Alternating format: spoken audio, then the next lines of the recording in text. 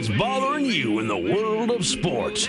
Give Murph a call at 312-644-6767. That's 312-644-6767. And tell him what's beefing you in the world of sports. What's Your Beef is brought to you by Brown's Chicken Sandwiches and Catering. Oh, let me tell you, it's lunchtime. Look at 20 minutes after noon. You haven't had lunch yet? There's a Brown's just up ahead on the left. How do I know that? Because there's 50 Brown's locations around greater Chicagoland, Northwest Indiana, and they now have the Jumbo Buffalo Wings. You know about the Great Italian Beef, the Great Italian Sausage. You know the combos, when you put them together, Murph's favorite, you know those, oh man, those meatball sandwiches.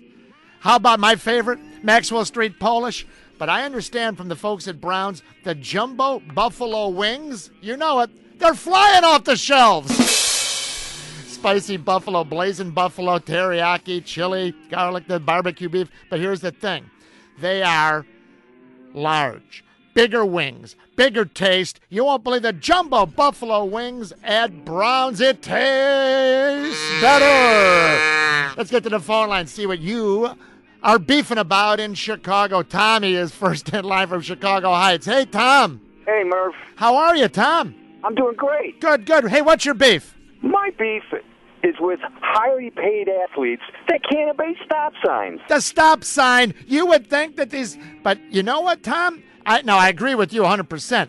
We're going to have, if you're still near the radio, at 1 o'clock, Jesse Rogers has an investigative report from Wrigley Field, and we're going to shed some new light on the fact that maybe some Cubs players are not paying attention to Quaddy because they don't maybe trust him. Tom, you are going to go visit my friends at Brown's. Can you make it over to Brown's, Tommy? Yeah, there's one down the street for me. Oh, beautiful. You know it tastes better. Hang on, I'll hook you up, Tom. Thanks a lot. All right, buddy. Yeah, Jesse Rogers doing his job over at Wrigley Field. At 1 o'clock, we'll have that. And between now and 2, a little quickie fantasy football segment for you fantasy football guys and gals out there with our friend John Dietz. Does a great job over at the Daily Herald and a member of the Score Fantasy team here. Let's go to Tom from Schaumburg. Hello, Tom. Hi, Murph. How are you? Tom, I'm fine. I'm hungry for some Browns. What's your beef? Listen, this beef is with some of these Cub players who are not paying attention to the game. Case in point, last night, 7th inning, Fontenot draws a walk. There was one out before him. I don't know who got it, but there's one out. He draws a walk on 5 pitches. Got Penny a little bit, got a little bit of working going. So Grady Little comes out to talk to him, not to take him out. Right. But he's got the 2 guys warming up in the pen. He's taking his time talking to him. Yep. All right, they break him up. Soriano comes out, swings at the second pitch, pops up. Yep. Next guy up, Terrio. Swings at the first pitch, grounds out, inning over. Good night. Now, you know what? You're exactly right. Fontenot pinch hit in the 9-hole in the bottom of the 7th. The Cubs are trailing by 3, 5-2. He works the walk on short pitches, 5. Now, Soriano with runner on, 1 out, pops up. Now, if you hit the 2-run homer, then we'd say you did the right job. Terrio with 2 out. I'm not as adverse if you see where I'm coming from. With 2 out, you know what? I don't know you're working to walk as much, but the 1 out. How about this one?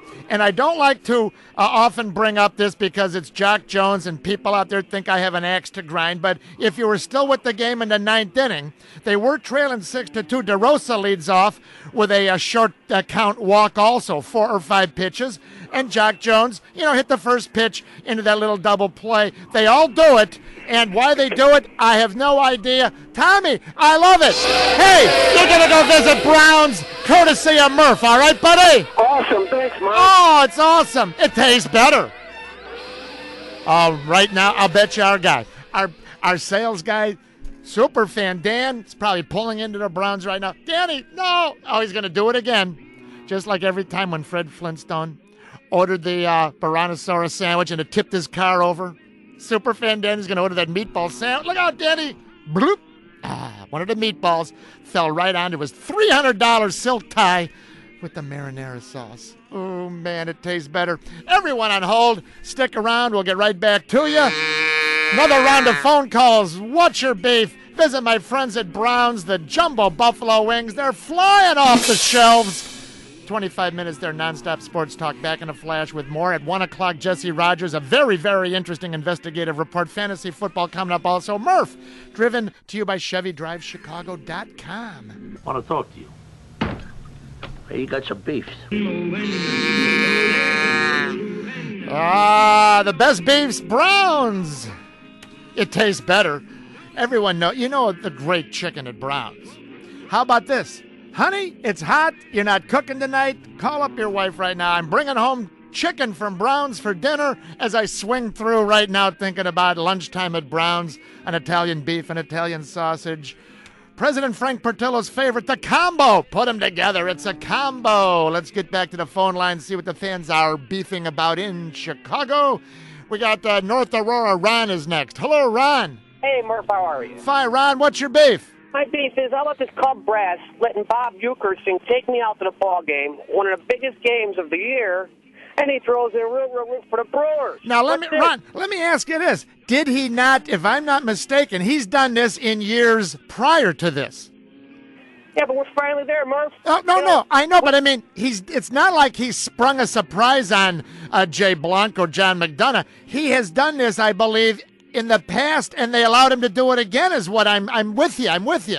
Yeah, we had the goat, we had the cat, we had the Bartman, now we got the Euchre. Hey, we also got the Zambrano. Yeah, now we got everything going on.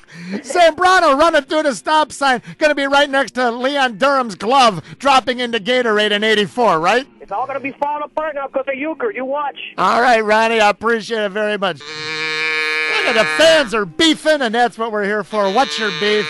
Final couple callers, but lunchtime, you haven't had lunch yet, you know where to go. Browns, 50 locations around Chicago. Lunch at Browns, the Italian beefs, the sausages. Me, I love the Maxwell Street Polish. Grilled onions, yellow mustard for me, please. Look out, Superfan Dan. Bloop, another big meatball right on the $500 silk tie. I think I'll get into sales. Wow, they can buy a tie for that. John is in Rolling Meadows. Hello, John. Hey, Murph, I thought he was throwing the ball. John, hey, what's your beef, buddy? My beef is with the Bears fans. Okay, what is that? Now, wait a minute. What if the season hasn't begun yet, John? My beef is from the Bears fans last year. If you look at the situation at the quarterback spot for the Bears, when was the last time that we had a starting quarterback that not only went the entire season, but got us to the Super Bowl? I mean, the guy is his third season with the Bears, his first full season, gets us to the Super Bowl, wins 16 games, and they're complaining about, oh, you know what, we got there, we didn't win it. You know what? Let's get back there and win it now. He tasted it. Nicely done. Hey, hang on, John. You know, you're going to Browns because it tastes better, and I agree with you. I've always been a Rex fan, all last year, all the year before. But this year, he has to make his game stepped up a notch, and I'm sure you agree with that. But, my God, what do they want? What do the fans want from him last year?